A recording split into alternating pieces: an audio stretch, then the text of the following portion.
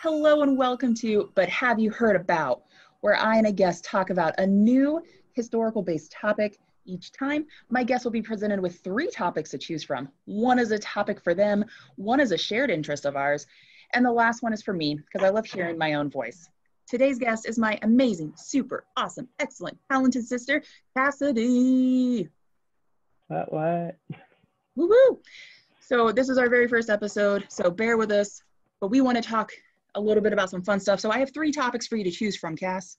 Our first one is, dun dun dun, Florence and the nursing machine.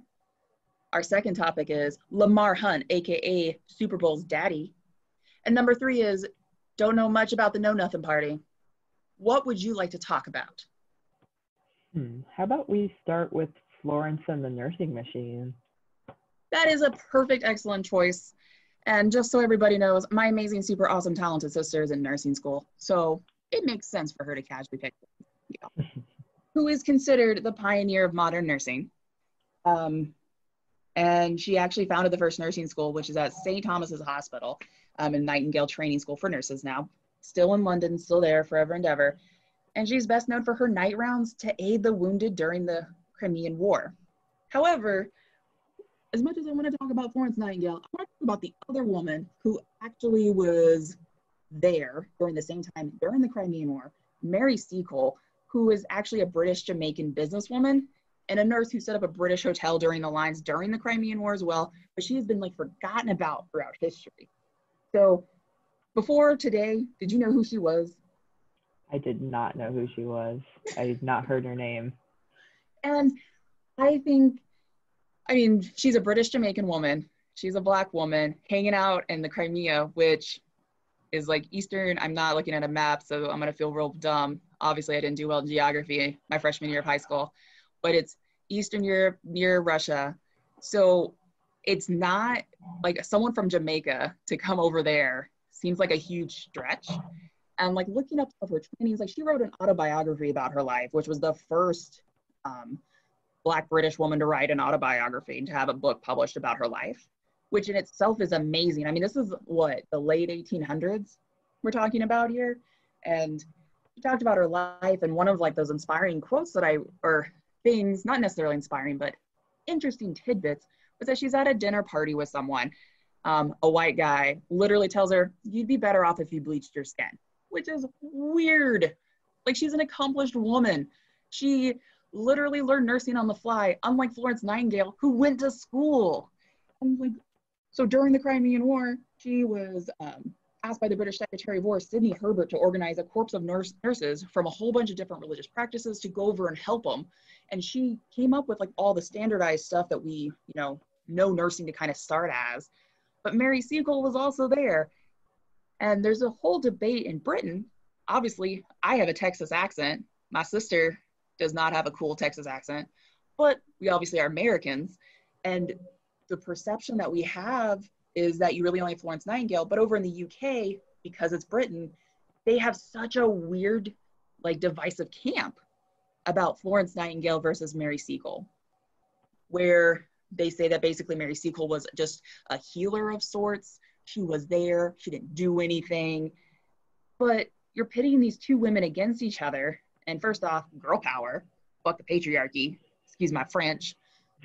But you have these 2 women that probably wouldn't have cared. Literally, we're talking 0 fucks given about being compared to each other.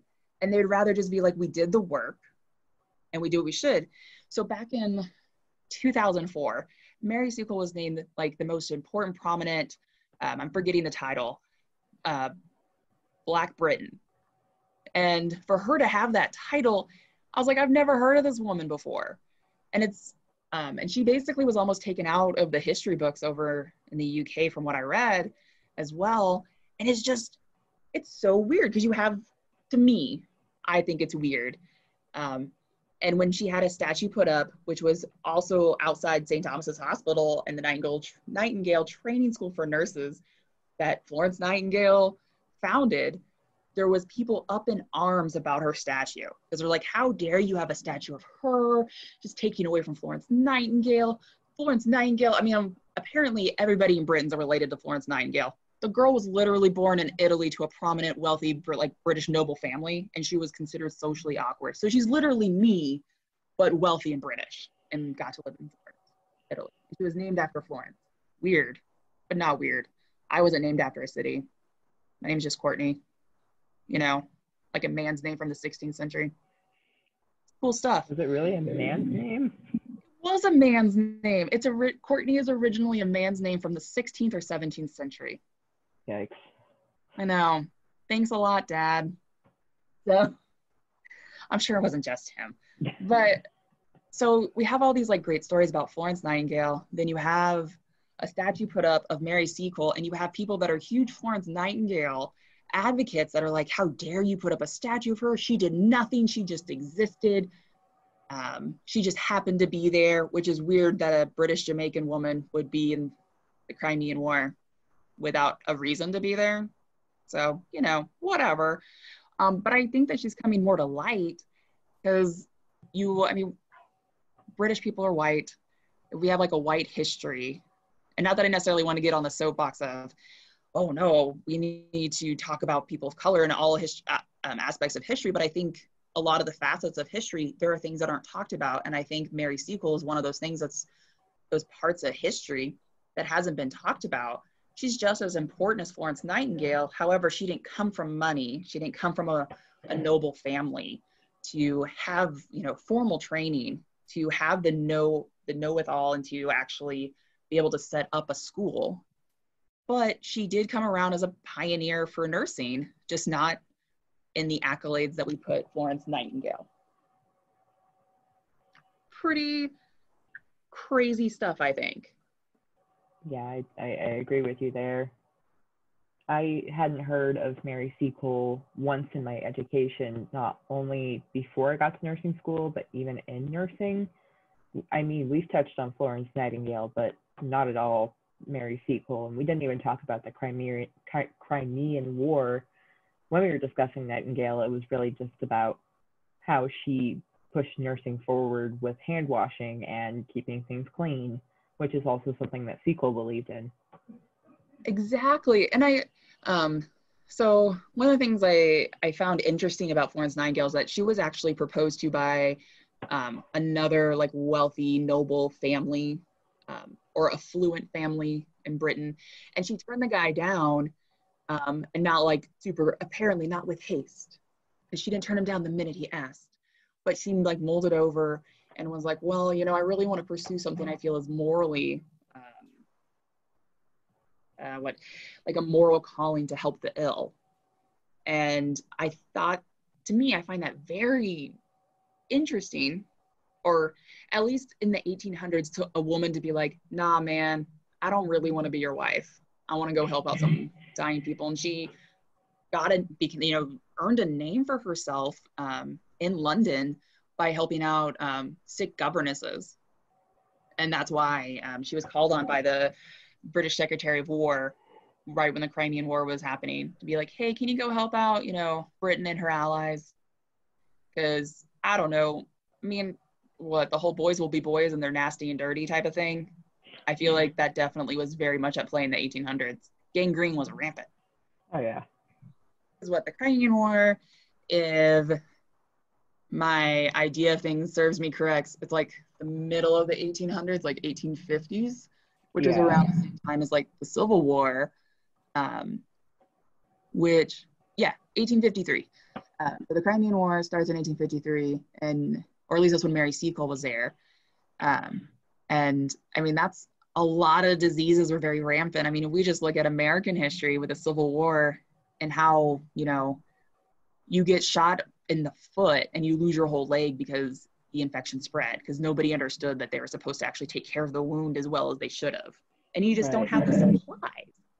So like looking back, or from your perspective, being in nursing school, you've learned about Florence Nightingale and how she's kind of, you know, she is the pioneer. I would still attribute her to being, you know, the pioneer of modern nursing, but making sure there's a little asterisk for Mary Seacole as well. What do you think is like a lasting impact from Florence Nightingale for nursing still? Because like you mentioned, Yeah. like the hand washing and Right. stuff. Yeah. I mean, just like the whole modern nursing having the, I guess like the weird insight that maybe you should be clean when you're touching an open wound sounds so foreign to me, that you need to be like, people didn't think that they shouldn't have dirt or other people's blood on their hand when they operate on other people. Oh, that's funny that's what your mind goes to. One of the very first things that we learn in nursing school is how to properly wash our hands. And I remember we did the fun little biology class trick where you put that gel on your hands and then you look at them with a black light and you see like all the bacteria and everything on there. And then we had to go wash our hands for like a minute, and then we did it again to see where we had missed. And it's really just kind of fascinating to me that we didn't get to that point for a very, very long time in history, that when we were practicing medicine and helping, you know, heal people and treating wounds and treating sickness, you know, you just kind of went in there with your hands in whatever state they were in. You know, it didn't matter if you could just touch someone's bloody stump. Now you were going in and delivering a baby. Ugh. That's what happens with doctors. They used to go work in morgues and work on cadavers and dead bodies, and then they would go deliver babies without washing their hands or putting gloves on or any sort of protective equipment. And, you know, this led to a lot of mothers dying after giving birth because of infection that they acquired from dead bodies. Oh my God, the face I'm making right now is like of total disgust. Yeah. I like, because there wasn't really, I mean, not that I'm going to put you on the spot, because I don't know, I didn't look it up before this. Like the first female doctor obviously wasn't in the 1800s. I mean, you had like midwives, but I think as a, you know, if you're a midwife, you're probably more likely to at least wash your hands with water, maybe not necessarily soap, like, you know, before that. But at least you're maybe like a little bit more cleaner than a doctor, until maybe we got some more, not some more, but maybe until we started getting people that are like, oh, I don't know, maybe you should be clean to touch a woman when she gives birth to a baby, because that's some inside organs up in there. Ugh. Yeah, I would like to assume that the women who specifically practiced as midwives were a little more hygienic and that they didn't have any contact with dead bodies, but again, it's hard to know. I was like, yeah, we don't, there probably are some good primary sources out there talking about different midwife techniques of pre-1800s, but I can only imagine how rough it would be. Like I know personally I would not want to live in the 1800s. As much as I love talking about that time period in history, I'm just like, yeah, I kind of value that I at least have rights now as a woman, versus like even just in the 1960s, a woman couldn't open up her own credit card. And just thinking about the fact that we didn't have female nurses as like a prominent position, or even like as a job you could actually have where it's respected, until the middle of the 19th century. So like 1850s. And then after Florence Nightingale establishes the school, you don't, before that's like, you have some training, but only certain people can go get training. Not everybody can. So you set up a school so you have it more for the masses. And I just find that to be fascinating.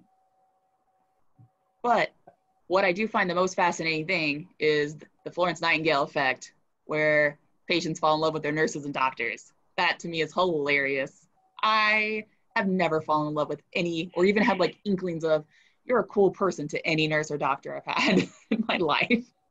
Like, they're not that great. You scare me.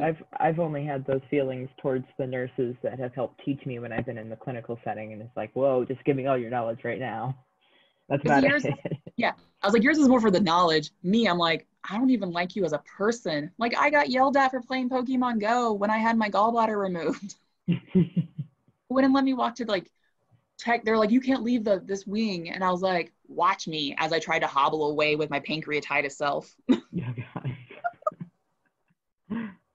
Well, I feel like this is going to wrap it up for our first episode of What Did You Hear About? Or but have you heard about? Obviously, I know the name of my own podcast. I'm a very smart lady. But do you have any closing thoughts about either Miss Florence Nightingale or Mary Seacole? I think just wash your hands, get plenty of sunlight, and make sure you clean your bed sheets. Oh God, yeah. Oh, I've heard some horror That's stories about bed sheets not being clean for like months. that is some Nightingale knowledge right there. You know, that's a good one. I like it. Well, and that as our closing, make sure you change your bed sheets, wash your damn hands, you nasty individuals, and go about your day. And this is Courtney signing off.